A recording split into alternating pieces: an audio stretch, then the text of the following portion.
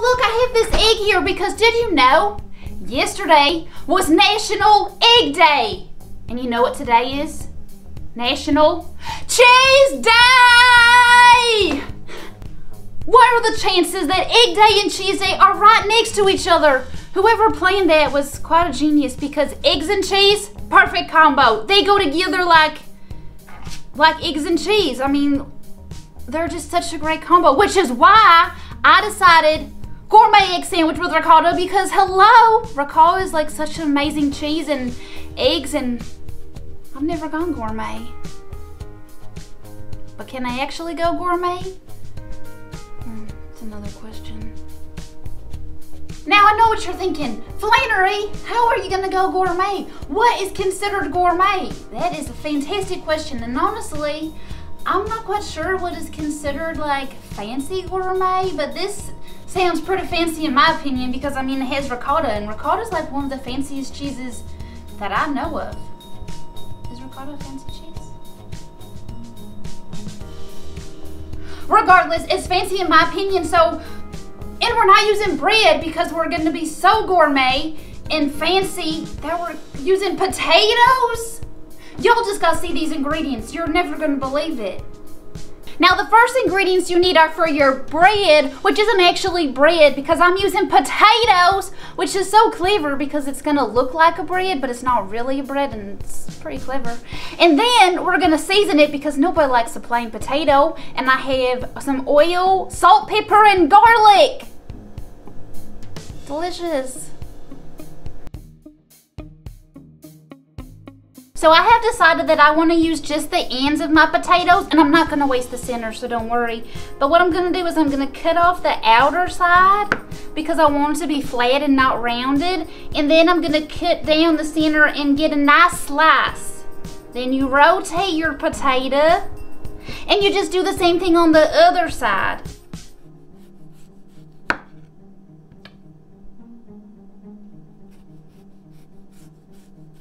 And it's that simple. And like I said, don't worry, I'm not gonna waste this part.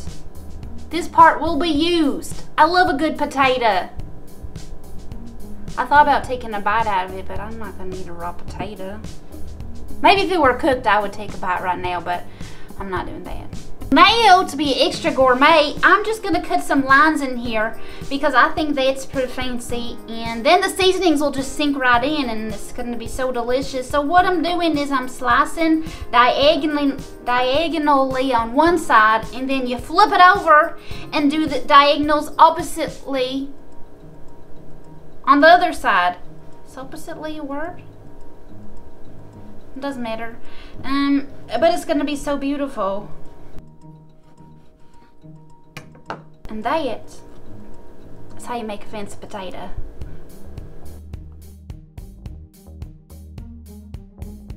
$3.50, she's back from vacation. Now that our potatoes are sliced, the first thing we're gonna do is move our potatoes over to our sprayed pan. Always spray your pan because you don't want anything. She's here.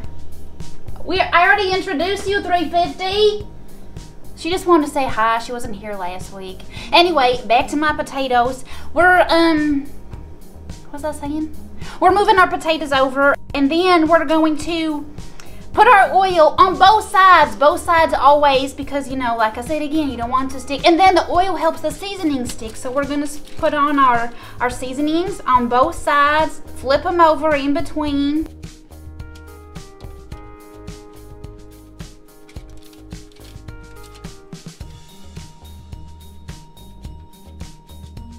And that's that. It's pretty simple. You just do the same thing for both potatoes.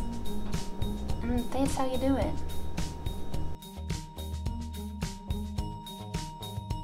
Now that my potato bread is ready, it's gonna go see $3.50. She is ready to make this gourmet egg sandwich. So we're gonna give her this bread. It's not really a bread. It's not really a bread, $3.50. She knows. Alrighty, and while that's in there, we're just gonna hang out and...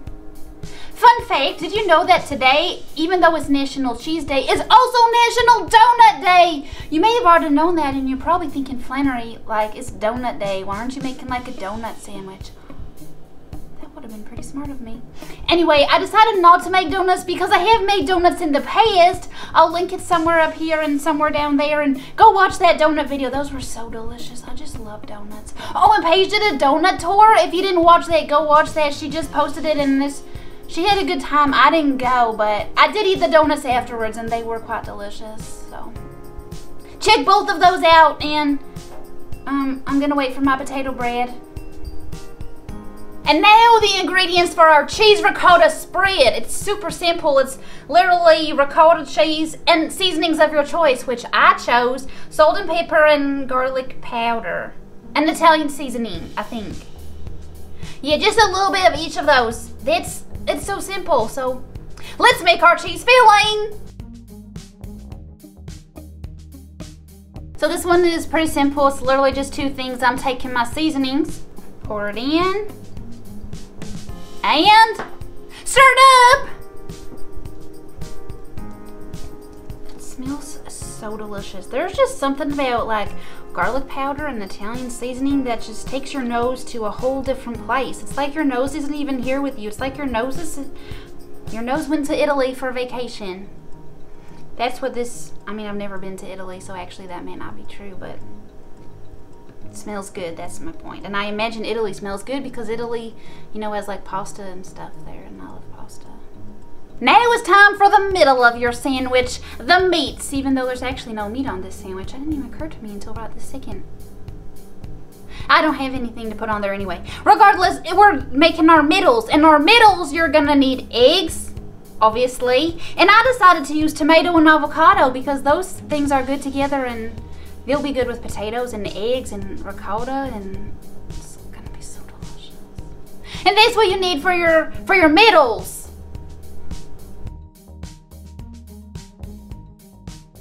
You're welcome to do your eggs any way you like, but I have decided to scramble. Looks pretty perfect to me.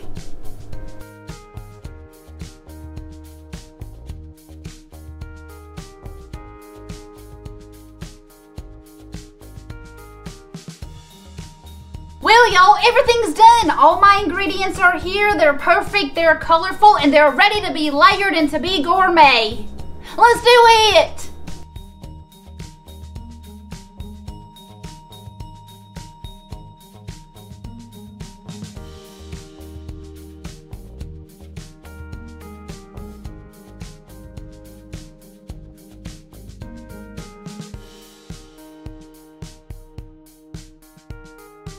One, two, three, go. Damn, I did that better than I thought I was going to do.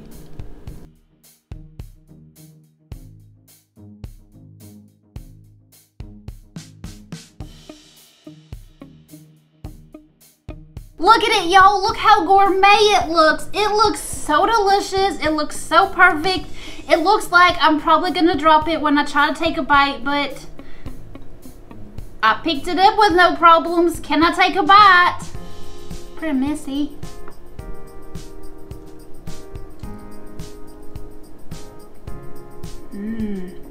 Those potatoes.